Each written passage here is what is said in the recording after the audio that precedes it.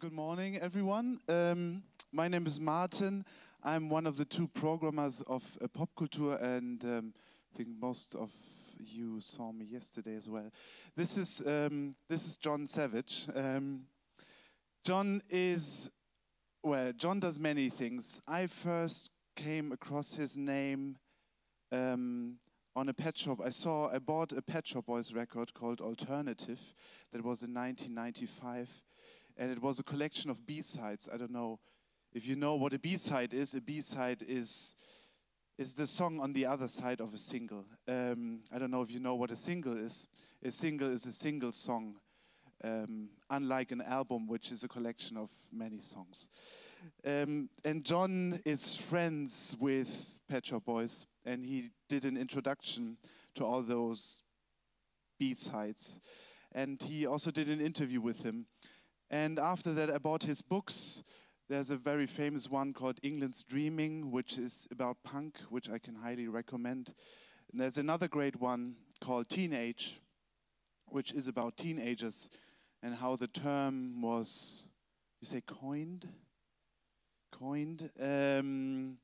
about young people and how young people have become an industry that you can sell stuff to. And his new book is called 1966, and he's written about a specific year, which is 1966, which Jon finds quite interesting. He didn't write about it. He didn't write about 1971. He wrote about 1966. I can recommend. Read all of his books.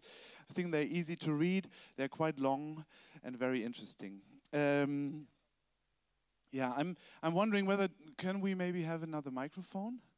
Would that be okay? There it is.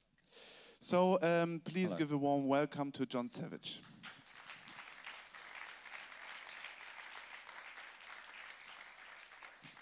You're very good to come this early in the morning. It's far too early for me. But we managed to get a tea for Jon on the way, because without tea, an Englishman can't survive. I'm part Irish. All right. Actually, Jon is applying for... I'm applying for Irish passport because I wanted to stay in Europe. I'm so angry about it and I'm so ashamed. I'm happy to talk about it. I wouldn't go and live in Ireland, thank you, but Okay. I'm going to have an Irish passport so I can move around the EU. Thank you very much. I don't want to stick. I live in Wales, which is very, very different from England anyway. Wales, unfortunately, voted to leave in an act of economic suicide because the whole country is propped up by EU funding. So the whole thing is beyond rationality. And imagine living in a country that is behaving beyond rationality. Sorry, that's my political statement this morning, or one of them anyway. And it's very nice to be in Europe. How civilized. Although you wonder when you walk down Karl-Marx-Straße if this is... Yeah, that's true. Yeah. So, basically, I want to talk to Jon about how he grew up and how he became what he is now. How he became what he is now. Is that correct English? Yeah. Yeah. And these people here are, let's say, between the ages of 18 and 35 or something. So, and Jon will be, am I allowed to say it? 63 tomorrow. So, and I think, and he doesn't look like it, I think. I'm a Virgo, like him. Yes, we're both Virgos. And it was my birthday last week. Oh. Oh. How old were you, Martin? 41. Does he look at everyone? So tell me, you grew up in a quite exciting time in London because there was suddenly there was a music called punk, which, or is that too late to start? No, but when punk happened, I was 23, 24. So I had... But there was music before. You're all too young to this, but I was born in 1953, so it was 8 years after the war. When I was born in the UK, don't know what was happening here in Germany, but there was still rationing. until I was a young adult. During the punk period, I worked in the City of London, the financial centre, and there were bomb sites everywhere. So the point of that is that the Second World War was still very, very present when I was when I was young. And in many ways, my generation, who were born some years after the war, but near enough to the war, our job was to start undoing the damage of the war and to examine the psychology of what had happened during the war, particularly in Britain. And in Britain, there wasn't the examination you had in Germany because, of course, we'd won. But in fact, obviously, in many ways, Britain had lost, particularly, the real winner of the war was America. And that was what I wrote about at the end of my book, Teenage, was 1945. The book Teenage ends in 1945 with the end of the Second World War, the atom bomb, and the ascension of America to being a world power. And the whole point of the book Teenage was to actually begin in the 19th century and then to end at the point where the teenager is invented. And the teenager is a particular vision and definition of social definition of youth, which has to do with, number one, consumerism, which is very American, and number two, an idea of democracy. Democracy through participation in consumerism with also some democratic ideals. And that's the vision of youth, which we in the West have had during the last 70 years. So that was the point of the book. Anyway, that's not quite answering your question, Martin. No, still interesting. But yeah, I mean, it's... So the music you listened to when, let's say, when you were 10, that's 1963. Well, 1963 was the year that the Beatles happened. And I know you hear people my age going on about the Beatles all the time, but they really were wonderful, and they really did change everything. In the UK, it was a revolution, and it was brought about through popular music, and it was a generational revolution. And so when I was 9, I first heard the Beatles, and then I was a pop fan from there. Well, I was a pop fan before. The first record I bought was by Del Shannon. Does anybody know who Del Shannon is? Oh, somebody does. He rules. It was called Little Town Flirt. Check it on YouTube. It's really good. But yes, so I was fortunate enough to see, there were 2 weekly television programs in the UK, Ready, Steady, Go and Top the Pops, and you could see pop music, and there were pop magazines everywhere, and it was a very exciting time. And of course, I couldn't intellectualize it. I was only 10, but it was the only thing in the world that made sense to me, because I lived in the suburbs of London. The whole point about the suburbs. Did any of you grow up in the suburbs? So it's an ideal environment. It's safe. It's kind of boring. It's a nice place to grow up, but it's boring. And the only thing that made sense to me that was mine was nothing to do with the war or anything like that, was pop music. And the big change in British society, which happened a year before 1966, in 1965, was when Winston Churchill died, and there was a huge state funeral in early 1965, and that was the end of Victorian 19th century Britain.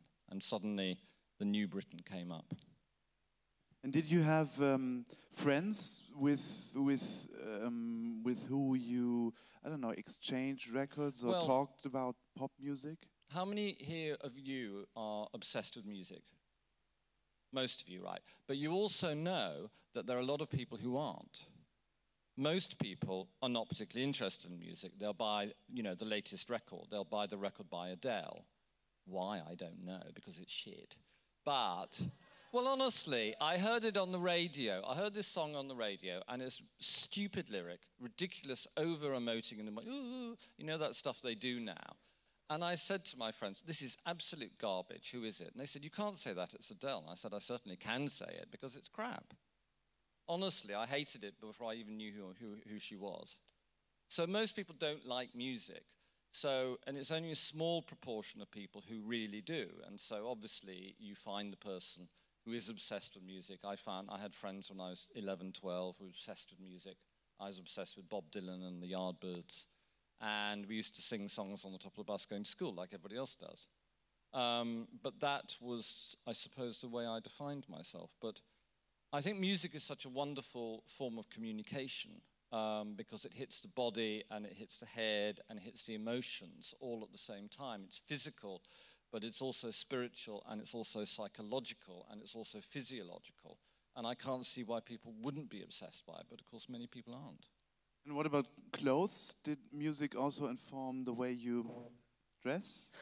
Well, I'm an only child, and it was the 60s, and so I had to dress how my parents wanted. And there was a terrible battle for a long, long, long time. And the battle, when I was growing up, was about the length of hair, okay? Could you have it over your ears? Could you have it down to your collar? This went on for years, okay? And it was really, really boring. And now my mother's still alive. Recently, she said, because I now have it cut quite short, she said, can you have it a bit longer? Because she thinks it looks a bit gay. It's never right. Yeah, she thinks it looks a bit gay. Can you have it a bit longer? And I said, Mother, when I was a teenager, you wanted me to have it shorter, and now you want me to have it longer. What do you want? It's very difficult. So I've got the same conversations in suburban Hamburg. Yeah, there you go. It's this is what's great, because this stuff translates over different countries and into different times. It's the same kind of thing, but with different props and different sounds. But it's always a struggle. And my parents were very, very conservative. They couldn't, so I had to do everything in secret. And being a Virgo, I'm very good at being secret. And quite good at being sly sometimes, and you have to be. Because, of course, then I started taking drugs. Because all the groups I liked were taking drugs, and they were singing about taking drugs, so why wouldn't I take drugs? Sure, I can... Only the psychedelics, nothing. I never like pills or powders, and I don't recommend anybody take anything, by the way. But we spoke about this actually on the way to... Because Martin asked me, why did you become the way you have become? And there were two things that happened. One was before I started taking drugs, which is seeing, and I write about it in my new book. When I was 15, I saw, I was rebellious, and I still am, but I saw a film, they showed at school, a film called The War Game, which is a film by the British director called Peter Watkins. And it's a simulation, a drama, a simulation of what would happen if a 1 megaton H-bomb fell on a small British town. And it's the most horrifying thing I've ever seen. I had to watch it to research it for my new book, and I was on the sofa watching it like that, and I could only watch 5 minutes at a time because I was so upset by it. And it has people, melting eyeballs and screaming and all terrible, terrible things. And I came out of that showing, I was 15, and I thought, if this can happen in the world, then everything I've been taught is wrong. Has any of you ever had anything like that, where you just realize that a lot of what you've been taught by your parents and the values of the world are all wrong? Yeah? Okay, so it was that moment, and that's what triggered it. And I thought, I had nightmares about it for months afterwards, and I thought, right, that's it. If I'm going to be blown up tomorrow, I'm going to do what I want. Not what school tells me, not what my parents tell me, not what church tells me. They can all piss off. I'm going to do what I want. And, of course, to actually get there took years and years and years and years and years and years and years, and a lot of determination and a lot of luck. And luck, I think, timing is probably the most important thing in life. You see an opportunity, you have to go for it. And you have to have the courage to go for it. That's the most important thing. And you have to know, and you have to go with it, even though it might be difficult. And it's the same in love affairs, and it's the same in life. So... the next thing that happened to me, there were 3 things that happened to me. The next thing that happened to me was taking LSD, which again I don't recommend, but I really, really liked. That just totally changed everything. So that was when I was 18. And then the third thing, I only took LSD for about 2 years. And it was very interesting. And I always made sure that I left a lot of time between each experience, because it's very, very strong.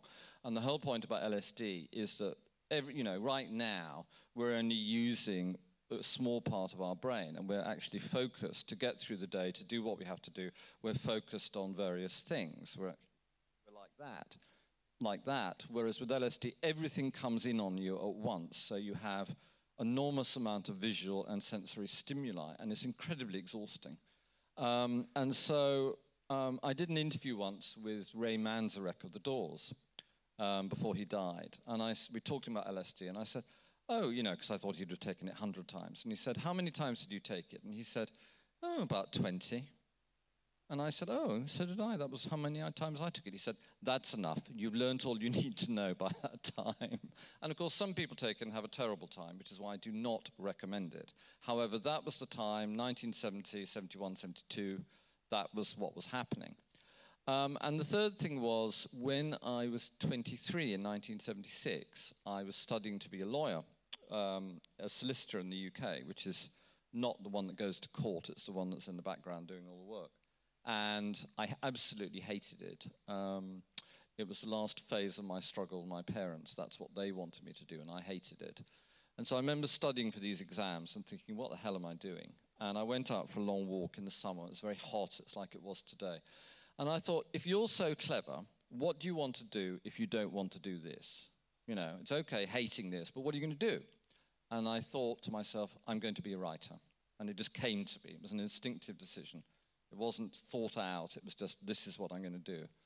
And so, if you like, it was a moment of revelation. And then within 3 months of having that thought, or 4 months, I'd started to write. I did a fanzine. And through doing that fanzine in punk in December 1976, after seeing Sex Pistols and Clash, I got a freelance job on one of the major British music publications called Sounds, and then I was off. That was it. I was working.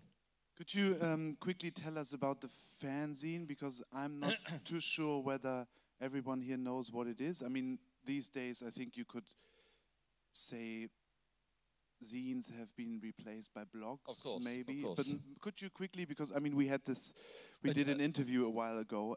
We talked about this. I still find it quite interesting. These limited edition, let's call them newspapers. Do any of you have any conception of what punk fanzines were like? Okay, well, not many. Okay, so what it was very, very simple.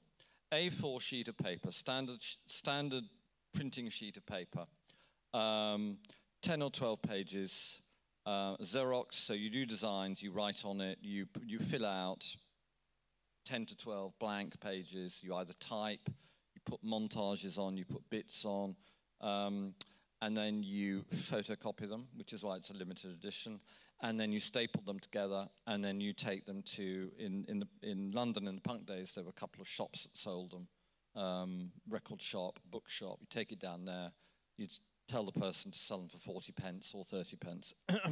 And in the UK during 1977, there were dozens of them. And it was a wonderful way for young people to actually start communicating. There were no rules. You could do exactly what you want. Some people just made them more visuals. Some people tried to be like the music press. There was one which I helped to get photocopied, which was done by Shane McGowan of the Pogues. And it was called Bondage. And he'd put safety pins and razor blades all over it. And I helped him to photocopy it. And it was really dangerous on the Xerox machine with all these razors on this bit of paper. But that's what people used to do, and that was the currency then. But it's so different now, it's completely different now, because compared to 40 years ago, there is so much now. There's almost too much, whereas in the punk period, one of the reasons it was successful was that there was so little. And so it was possible to have that laser-like focus because of that scarcity. Now there's almost too much. I don't know whether you agree. But I find it was easy to make an impact then if you're in the right time in the right place. It's much harder now. And there is also something, I like physicality. I like physical things. I don't like stocks and shares. I don't particularly, I like things to be physical and material. And there's something about the materiality of print that I really, really like and has a kind of authority that I don't find on the net, but also I'm old. I mean, I am completely computer and net literate, but I'm still old school, and I like paper because there's something there.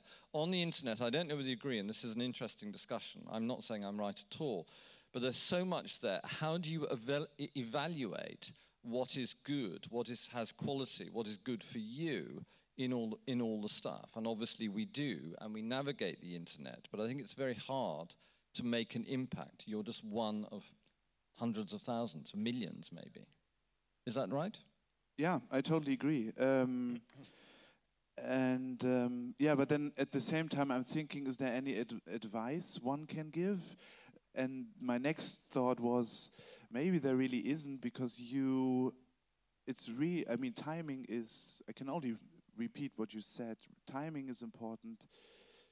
I don't know if you can force such a moment when you were 23 and you decided to become a writer. I don't know if you can, I don't know, force yourself to come into a position where suddenly such a revelation comes. Can you force a revelation? Well, if you have a revelation, it was only under extreme pressure. I mean, I was doing something I really, really, really, really hated. So if you're doing something you really hate, that could give you a positive. You're thinking, well, what am I going to do? If I don't do something else, I'm going to have to do this. It's very hard to. It's very hard to give. I suppose the only advice I can give is, if you're going to do it, you're going to do it, and if you're going to do it, then just do it. It's very simple. No, you're actually. right. It's as simple as that, and only you know whether you're going to do it. And then you have to have a bit of luck. And then the one thing I would say to younger people is, make sure, I'm sorry to swear, fucking make sure you get paid. You should not work for no money. This drives me completely mental. Okay? In our society, in capitalism, value is conferred through money. If you are not being paid, that means that people do not value you. It's very, very basic. And even now, I get people asking me to do stuff for no money. BBC called me up recently. Oh, we're doing a television program up in this novel. We'd love you to talk. No. 10 minutes on the phone. Yeah, I can talk about that. Yeah.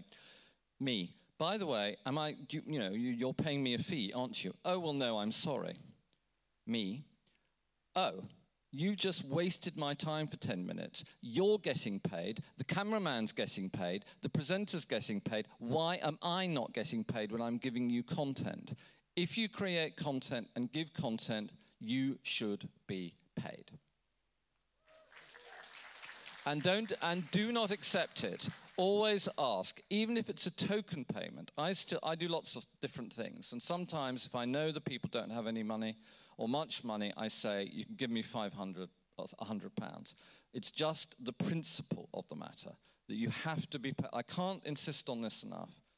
I hate the way that the new media economy and the third technological revolution has taken money away from the people who actually do the work and actually provide content. I really, really hate it.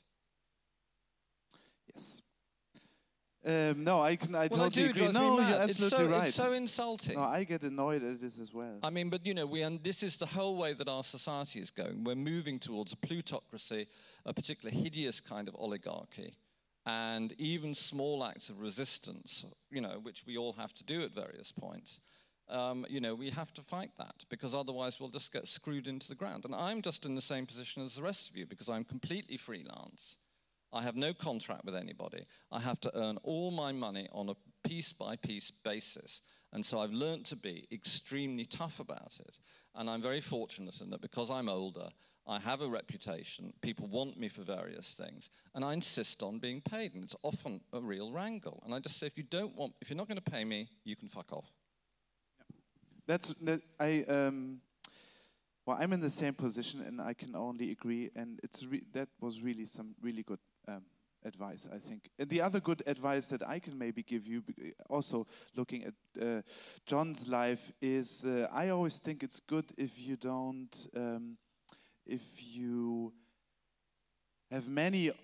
try to create many opportunities for you to express yourself. Yes. To not only, because what I like about Jon's work is, I first saw him where his name inside a record, and then I opened the booklet, and there he was, because he did an interview and a short introduction. Then I read a book about him. Then he also compiles CDs. Yes.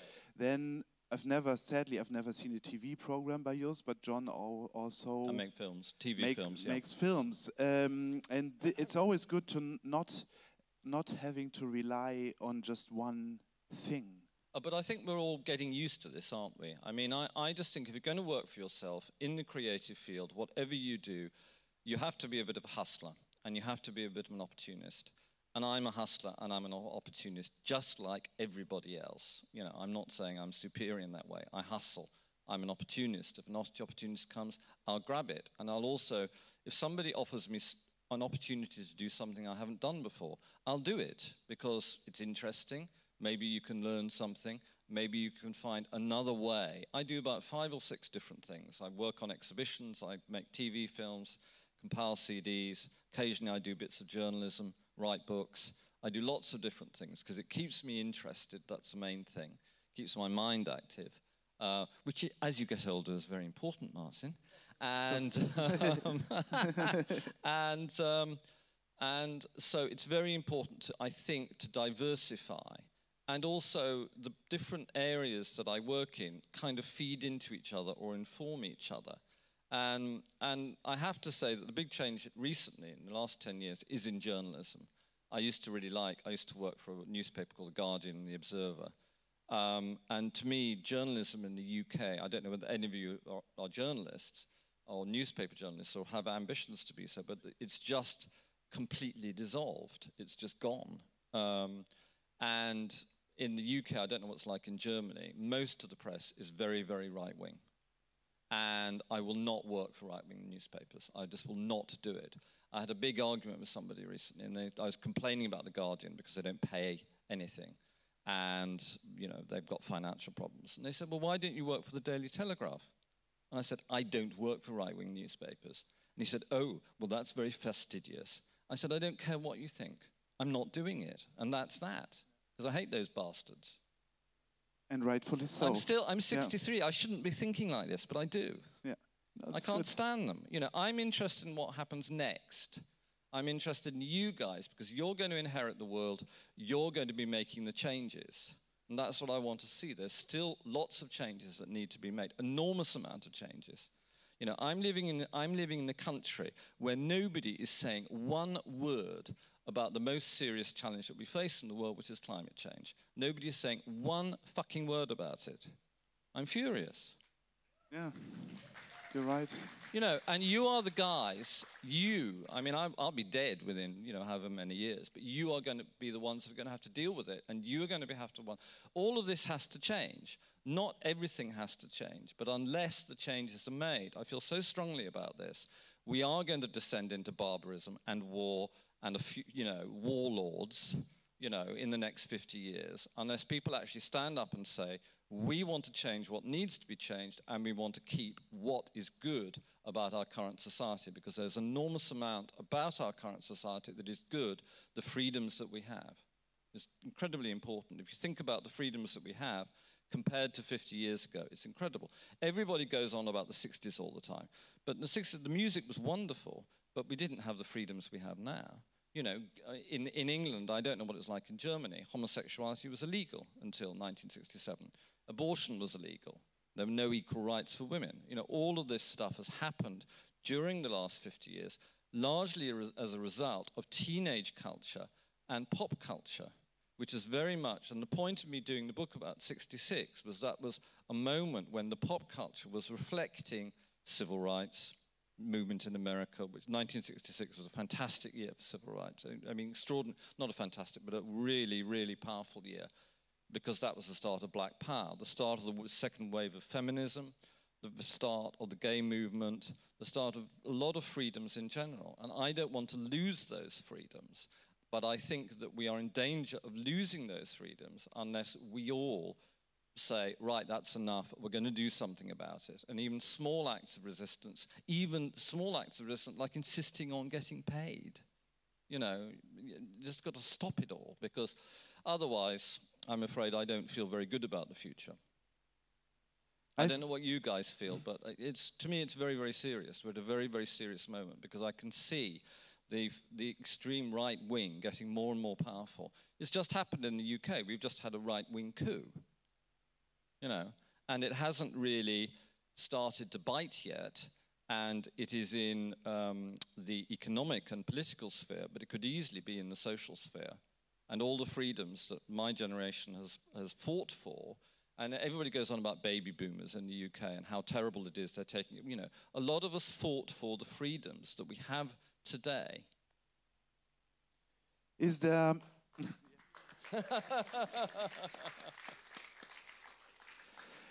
Jon needs to catch a train later because he's going to Düsseldorf, where he'll be opening an exhibition tomorrow. Just to remind you, tomorrow is his birthday. So it's 10:39 now. So I would say and also they need to go to their workshops. I would say there's time for one last question by me. You can have a couple coming. Oh no, that's all right. Yeah. Do you want any questions from the audience? Ah, yeah. Or would you like to ask questions? One last question and questions from you guys. My only last question would be if there's like in hard times, is there advice you could give when you, I don't know, think maybe your writing is crap, when the BBC doesn't call you, when you're stuck? Is there, or do you never have these? Oh yeah, of course, everybody does. What I do is that I take a walk. You often walk. I take a walk, but I get very pissed off with everybody, and I just think, right, that's it. Nobody's going to change me. That's it. I'm going to do what I'm going to do. Yeah, good. Thank you. That's called obstinacy. Okay. Oh God, yes. But everybody has it. Everybody has the down moments. I mean, I'm incredibly fortunate. I'm having probably the best career time of my life, and I'm 63. It's taken until now, which is a long, long time. So, I'm still very, very lucky because a lot of people work very hard and they don't get any attention at all. So you have to, and I'm incredibly appreciative of it, you have to count your blessings. There's nothing worse than getting to my age and feeling bitter. You have to appreciate what you have and not think about what you don't have. Our consumer society always insists on us thinking about what we don't have, but to think about what you do have and appreciate it is a really good thing to do.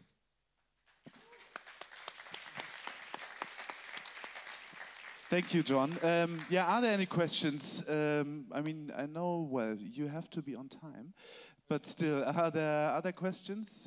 You just shout them, I would say. Shout.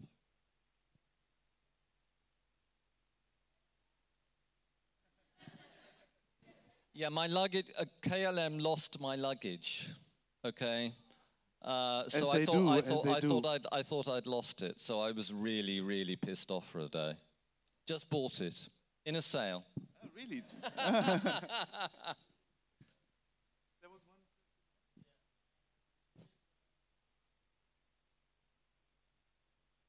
one. No, is the short answer, because London punk was 40 years ago, and it's very much, the music itself was very, very much a product of place and time. So on one level, London punk is in history, it's 40 years ago. But the attitude, I mean, punk, to me, punk was about freedom and rebellion. It took a particular form, and the most important thing about it was doing it yourself. Don't wait for anybody to give you money or to pat you on the back. Do what you're going to do, and do it. The great thing about punk was that it created a situation whereby the distance between having the idea and doing the idea was very, very small. You could have an idea and you could do it. And this would be something that just that climate, rather than the actual music. The music is unimportant. The music is in history. It's there. But the actual idea that you can do something as soon as you have the idea is just fantastic. And it's still quite relevant, I think. I hope so. I would say there is. Also, punk. rock music is dead. Okay, I can't stand rock music now. It's dreadful. I like electronic music. That's interesting to me. That's modern. And R&B, and I like music to sound as though it was made in 2016. I don't like rock music because it all sounds as though it was made in the 20th century. It's just rehashes. And it's boring.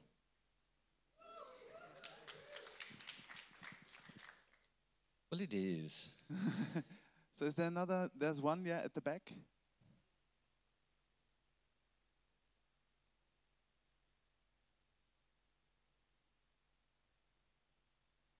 Be smug, you mean? I think, well, this may be a product of being older. If you're too happy with what you have when you're young, you might not have the motivation. But I mean, I spent so many years being unhappy when I was young that I'm very happy to be a bit happier now. No, I mean, this has only just come to me over the last couple of years. When I was young, I was very, very restless and agitated and unhappy, and I never thought I'd get to do what I wanted to do. But that kind of, various times in my life, I've been very desperate. And in a way, when I was doing my first proper big book, the punk book, I was really desperate. I had the start of 1988, I had 3 different jobs with 3 different magazines. By the middle of the year, I had none of them. And this is the other thing about being a journalist, being a freelance. You are so subject to your editors and to changes in regime in various organizations. And also, if I disagreed with something politically, I would walk out of a magazine or walk out of a newspaper. So, of course, I think it's so. Of course, you can become smug if you're if you feel so happy with yourself. But I think you also have to have a core strength of knowing who you are and being on some basic level content with who you are. And then you can go out into the world, even if you're having financial problems and all that sort of stuff. What I'm talking about is actually, in another way, the strength to be who you are and to take that out into the world. Everybody's quiet now. One more? A couple more? Any more?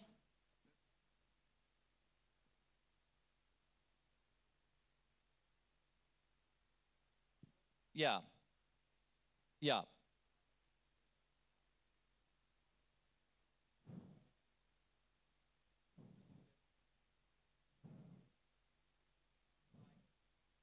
Oh, that's bollocks. Yeah, that's complete bollocks. I disagree. I disagree with that book. I'm not a person that thinks everything is being done. I'm looking for the new. I think that using the past is a climate, and it doesn't necessarily mean that it's retroactive. I adored in 1982, when I first heard Grandmaster Flash and the Wheels of Steel, I knew that was the future, and it was the most fantastic record I've ever heard. It was a wonderful record. And I was obsessed with all those sampling records like Double D and Steinsky, the Lessons 1, 2, and 3, which are the founding blocks of the kind of R&B and electronic music we have now. And I love that. I love the fact that there are bits of the past, but it's twisted into something futuristic. It's shaped, it's looped into something completely different. And there was stuff from the past going on in 1963, the height of pop modernism. The Beatles were covering old songs. I mean, it's not an argument I have any sympathy with. I like Simon, but I don't agree with that book. I'm interested in what happens next. I think there is futuristic stuff being made. I think people need to make more futuristic stuff because we need to envision a future that is not the kind of neoliberal crap we have now.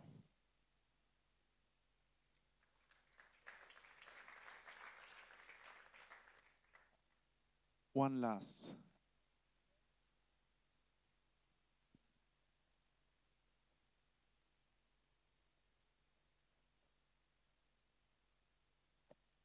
We need people like you to stay in London. Otherwise, it's just going to be turned over to the Chinese and the Russians. I hate what's happened to London. I really, really hate it. And I think it's disgusting that essential workers and young people cannot live near the center of town. And in a way, it's a kind of death for the city. And I know that a lot of young artists from London are moving to Berlin, and I can see why. And I can totally understand why. London is... I'm afraid I'm a Londoner born and bred, and I'm afraid I think London has sold its soul. But people do need to stay, you're right. She needs to stay. I mean, yeah, but you know what? Asking a lot. If you can't make it work, you can't make it work. London's a really, really tough city, I think. I think it's tougher than New York in some ways. And New York is a very, very tough city. So I think you just got to go with how you feel. If I was young, particularly with Brexit, I would just be thinking, well, what the fuck? I'm out of here. because we are going to have a very right-wing government now for at least 5 years. And they're going to do all sorts of terrible stuff that everybody disagrees with. It's just going to be awful. That's a happy note to end. Sorry about that. That's fine. But then they'll screw everything up, and everybody will hate them, and then there'll be something different. Yeah. So there has to be a new political alliance. Okay. And that's more hopeful. Yes. Thanks, Jon. Thanks for your time. Okay. Nice to speak to you all. Yeah. And thanks for your attention.